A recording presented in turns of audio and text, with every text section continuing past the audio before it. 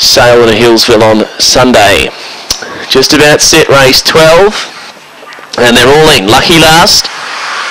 Favourite box 8, green light set.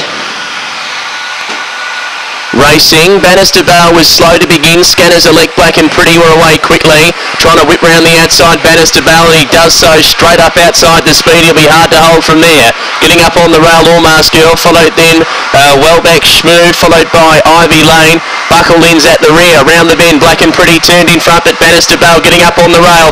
Bannister Bale now went to Black and Pretty, took the lead. Bannister Bale comes clear by 2 lengths over Black and Pretty, about 7 away, third a close go. Scanners Elect or Ivy Lane, followed then by Convoy. Well back to Schmoove, Buckle In and Allmask Girl at the rear. Nice and strong Bannister Bale in the run 23.86.